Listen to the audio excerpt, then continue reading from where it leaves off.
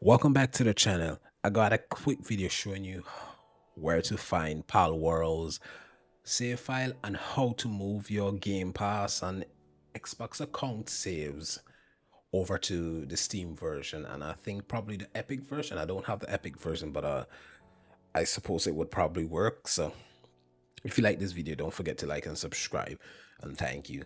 So firstly, I'm going to show you how to find the Palworld save location for standard Steam, on Epic I believe also, but I think yeah, also Epic. So you just click Windows R and you're gonna bring up the run dialog, and you're gonna put in, you know, percentage app data percentage, and it's gonna take you to roaming. Sometimes it take you out to local. I'm not sure how it works, but you just click back update and you go into local and you go until you find where is it. You just searching until you find where is it until you find PAL. Specifically this, you find PAL, you click into it, saved games, and that's your save file. That's the first part I want to show you.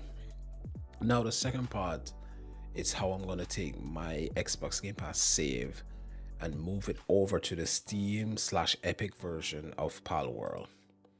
So here I have this program called Xbox Game Pass Save Extractor, and before I think you would have to download Python, but now you don't have to. I think it's already baked into it, so you just run it and it will make a folder of, I think it will do all support, well, it would do the supported games that it has, and Palworld was recently added to the supported games. And all you have to do now is just open it up and you copy the files inside of it into your file, into your Palworld save location. You just copy, overwrite those. That was just a save that I put there just for example, and you replace it, and then that's your save gonna be there. I'm gonna open up, yeah, so that's basically it.